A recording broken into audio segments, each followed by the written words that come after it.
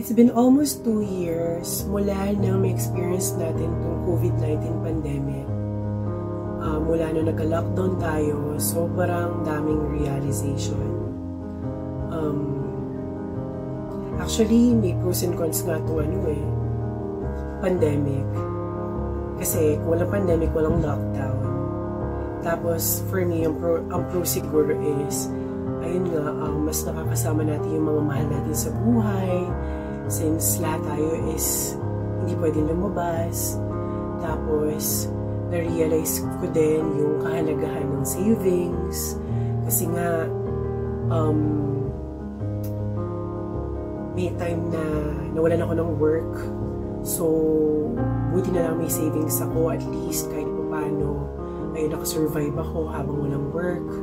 Na-realize ko rin yung importansya ng health.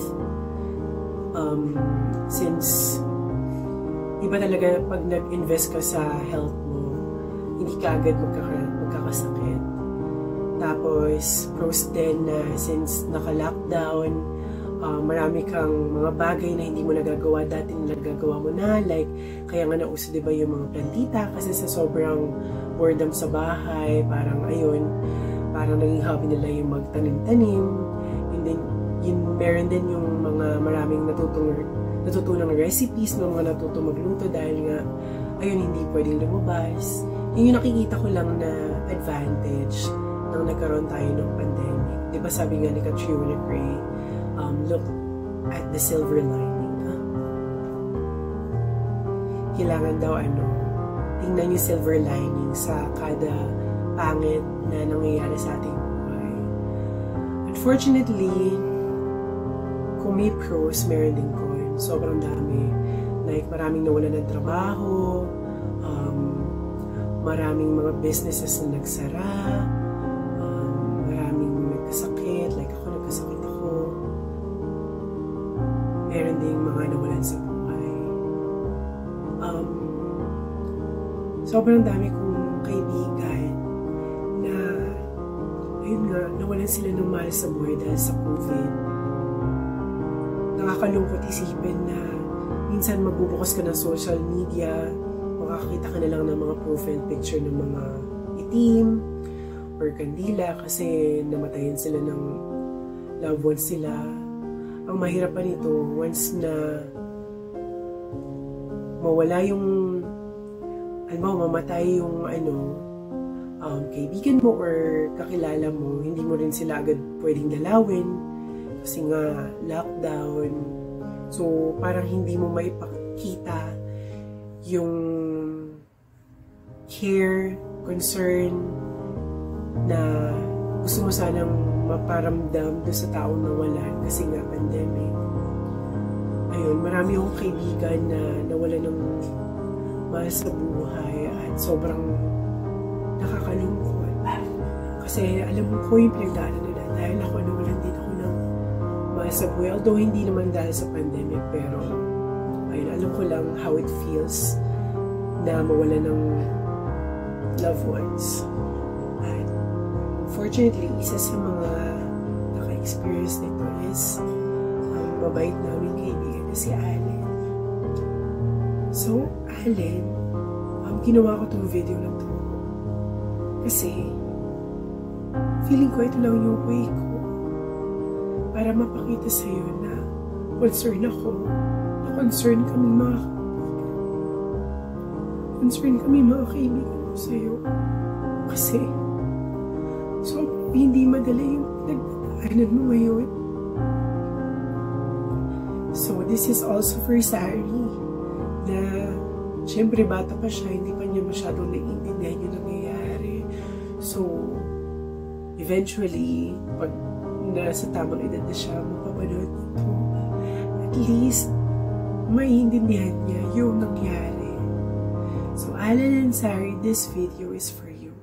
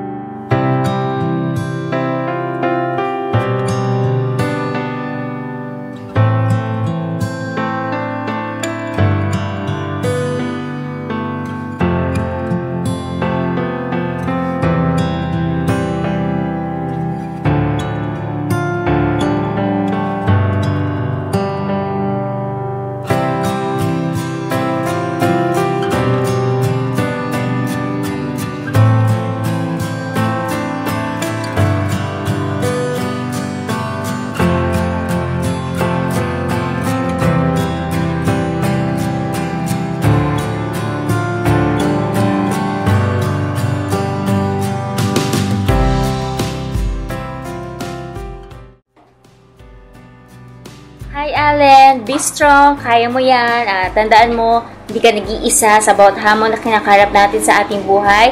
God is always with you. He will never leave you nor forsake you. Nandiyan din ang family mo, kaming mga friends mo, at mga nagmamahal sa'yo. Okay? Fighting! Alen, una condolence, pasensya na hindi na kami nakapunta. Alam mo naman yung sitwasyon at alam ko naiintindihan mo din. Pero gusto ko lang malaman mo at namin na nandito kami para sa iyo. Nandito ang tropa. Alam namin hindi namin kayang tapatan yung pagkawala ni Philip. Pero syempre, kahit pa paano makabawas sa bigat at saka sa sakit. At syempre, sa responsibilidad mo kay Sari. Nandito lang kami. Katulong mo kami. Hindi man siguro kasing hindi naman siguro namin matatapatan, syempre hindi talaga, pero andito kami, handa kami maging pangalawa, pangatlo, pang-apat, pang-limang nanay kay Sari. Lapit ka lang, andito lang kami, kapit lang, huwag kang susuko, huwag bibitaw sa taas, may rason ang taas kung bakit nangyayari ang lahat ng ito. Hindi natin masasagot, hindi natin alam pare-pareho yan sa ngayon, pero darating ng time, mas mauunawaan natin, mas mauunawaan mo. Ano yung naging dahilan niya kung bakit nangyari yung mga to. Sa'yo, sa inyo. Basta tandaan mo, nandito lang kami. Mahal ka namin, at na kaming dumamay. We love you. Hi, Ateng, Alen. Alam ko, hindi madali lahat ngayon para sa'yo, pero gusto ko lang sabihin sa'yo na nandito kaming mga friends mo at saka family. At saka believe na ako sa'yo kasi ang strong mo. So, wag lang mawawala yung faith kay God. Alam ko, lagi mo akong kausap pag madaling araw. Yun lang ang magagawa ko. I-comfort ka, ang chika natin tuwing madaling araw. Laban lang, Ateng. Nandito lang kami. Solid. Team Chubby. Bye-bye. Alen, una sa lahat, alam ko na malakas ka. Pero in case na panghinaan ka ng loob or nalulungkot ka, know na I'm always praying for you, for strength, for your peace of mind, and andito lang ako palagi para sa'yo, para kay Sari. So, kaya mo yan, dapat kayanin mo para kay Sari, syempre, pero andito lang ako, andito lang kami, friends mo. Text away lang, call away. Dito lang kami lagi para sa inyong dalawa. So, mahal na mahal ko kayong dalawa. Kaya mo yan. Hi, Alen! Tawag dito, lakasan mo lang yung loob mo, tatagan mo, si Sari, alagaan mo buti. Sabihin natin nawalan siya ng daddy, pero meron siyang mga papa na nandito, si Papa Alan, si Papa Ron, si Papa Jonel, si Papa Jonel. Dito lang kami para sa inyo, para kay Sari. Ay, ating Alen, ang una sa lahat, kamusta ka na? Sana okay ka lang. Hindi ako magaling magbigay ng mga message na ganito pero kailangan, sabing team.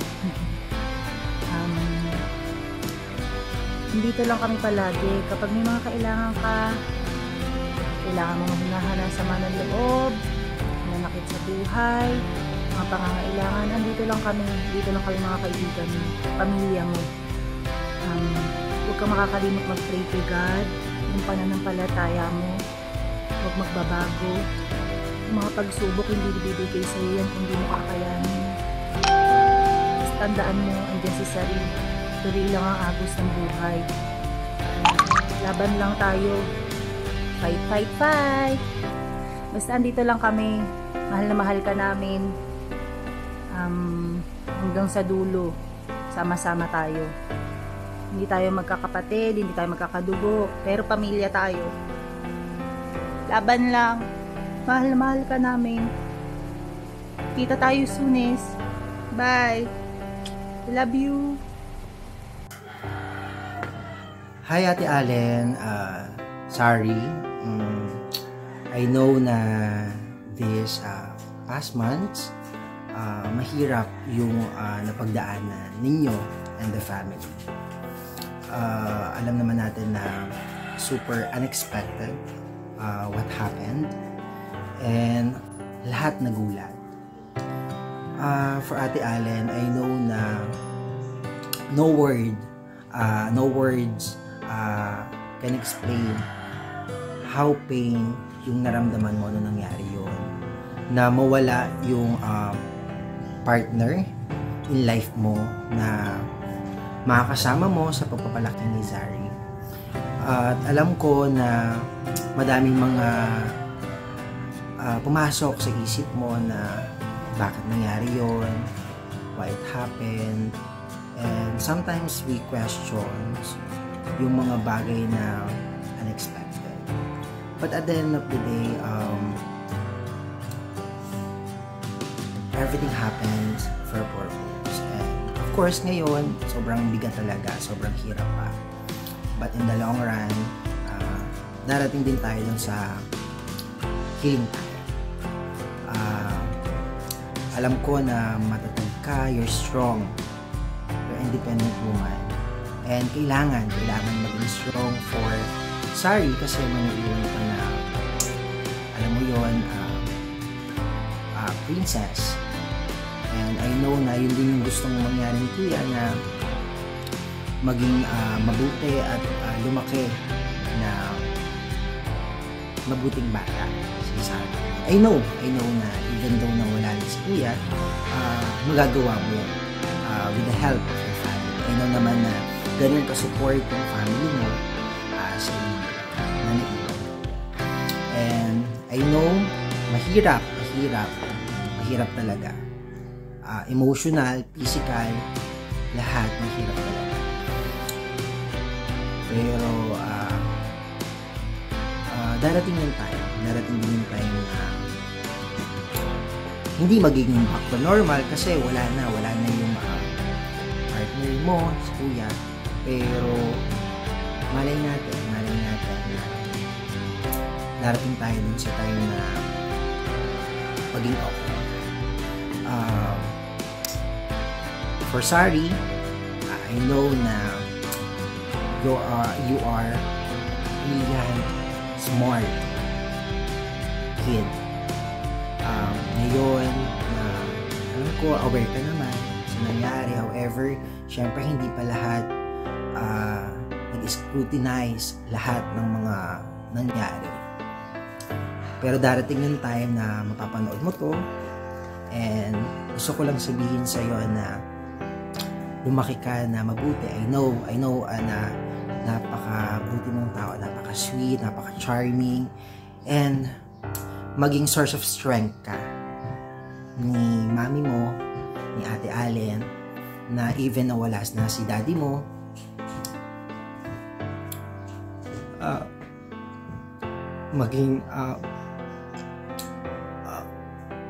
maging light ka para sa mami mo, para at least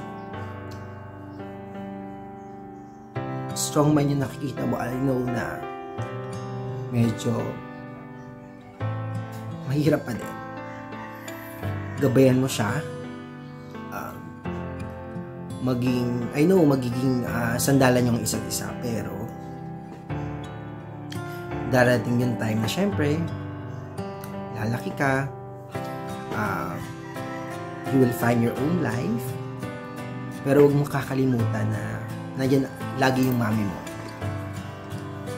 para sa'yo, para sa inyong dalawa. Yun, for Ate Alen, for Sari, kapitan nyo lang yung bawat isa.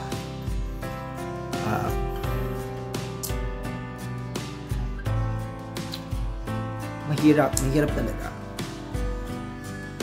na mawalan. Sawa. Tama. Pero, lahat naman tayo darating din.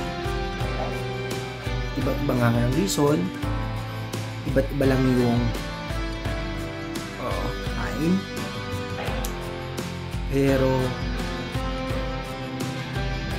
ang mahalaga, kapitan natin yung bawat isa. Kasi yun lang yung magiging source of strength natin. Yung mga naiwan. Yun lang. Actually, no words talaga. Kasi, even me, I'm getting emotional. Ano what happened. See you soon, Ate Alen, Sari. I really just want to give you a hug. Both of you. Kasi syempre hindi rin kami nakapunta kasi nga because of that. I love you both. I really love you both. On behalf of Timmy, yung dalawa, mahal namin kayo. And for the rest of the family, God bless and take care.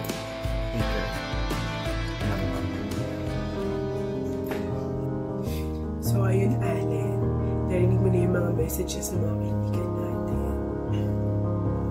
Alam ko na hindi sapat yung mga sasabihin ko para mapag-an yung loob ko. May wala na si Papi.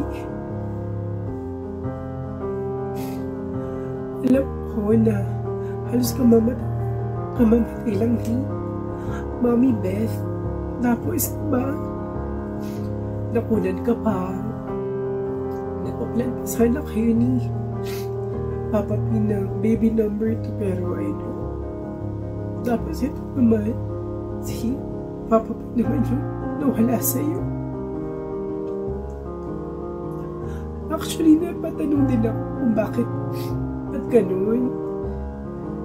Parang you've been through a lot para madagdagan pa na isang burden. Alam mo, Alice, super bait mo. Minsan, hindi naisip ko parang deserve mo ba to? Yung nangyayari. Pero wala eh. Yun yung gusto ni Lord. Meron siyang bigat na dahilan kung bakit nangyari to. Gusto ko lang malaman mo na nandito ako, kami mga kaibigan mo para sa'yo. Magiging mahirap yung mga susunod na araw or susunod na buwan or kahit taon kasi alam ko yun eh, nawalan ako ng mama. Ilang taon na yung nakakalipas, 7 years. 8 years na ngayong January, pero alam mo yun, sasaktan pa din ako every time na naaalala ko si mama. Kasi marami pa akong plans para sa kanya. Siguro, marami pa akong mga dapat ibawi sa kanya. At more sa'yo, di ba? Ang bata-bata pa ni Sari. Tapos ikaw single mom ka. I know na magiging magaling kang single mom. Kasi alam ko na sobrang okay yung pagpapalaki sa'yo ni Tita Ben at saka ni Tito. Ayun. Yun, gusto ko lang malaman mo na kahit wala na si Papa P, nandito kami, ng tropa. Tapos, kay Papa P naman, pinapangako ko na hanggat kaya ko, ayun, gagabayan lang namin si Alen, pati si Sari, andito lang kami. Di namin siya pababayaan. Sana yun, babantayan mo lang lagi si Alen. Be her guardian angel. Pati kay Sari. Kay Sari naman, I know mapapanood mo to. Sobrang bait ng Papa P mo. Di Papa P. Mahal ka niya for sure. At I know, sobrang proud siya sa'yo. Kami nga mga ninang mo, di ba? Tuwan-tuwa sa'yo kasi sobrang dali naman bata, super bait. Para kang hindi bata. So, ayun, sana pag naman ko itong video, paramdam mo lang kay Alen. Sa mama mo na mahal mo siya. Basta yun, lagi mo siyang pasasayahin. Kasi sobrang hirap para sa kanya itong nangyayari. So Alen, magpakatatag ka lang. Lagi ka magdadasal at lagi ka rin namin magdadasal. Ayun, susuko. Pag may problema ka, sabihan mo lang kami. I know yung love na nararamdaman namin para sa'yo or binibigay namin sa'yo is hindi katulad ng love ni Papa B para sa'yo kasi hindi ka naman namin mahal romantically. Mahal ka namin as our sister. So, ayun, hindi man namin mapunuan yung love na binibigay niya sa'yo. Pero, one thing's for sure na yung love namin bilang hindi lang kaibigan, kundi parang kapatid na din, is lagi din siya. Ayun, mag-iingat kayo palagi ni Sari. At, ayun, sana maging okay ka lang. Hindi siya magiging madali, pero yun, tatagal mo lang yung loob mo. At isipin mo na lang na laging nandiyan si Papa P sa tabi. Ayun lang, mahal na mahal kita, Alen. At si Sari, kay Sari na din.